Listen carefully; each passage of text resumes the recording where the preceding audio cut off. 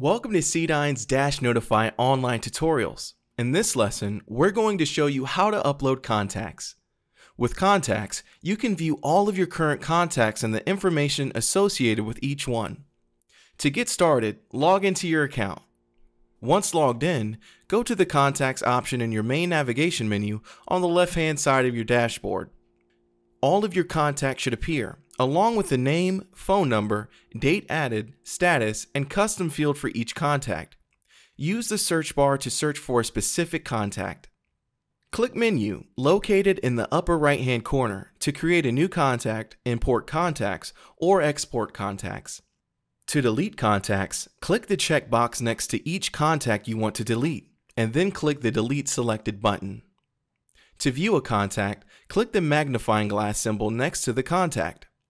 The contact details should appear, along with the options to delete or edit the contact.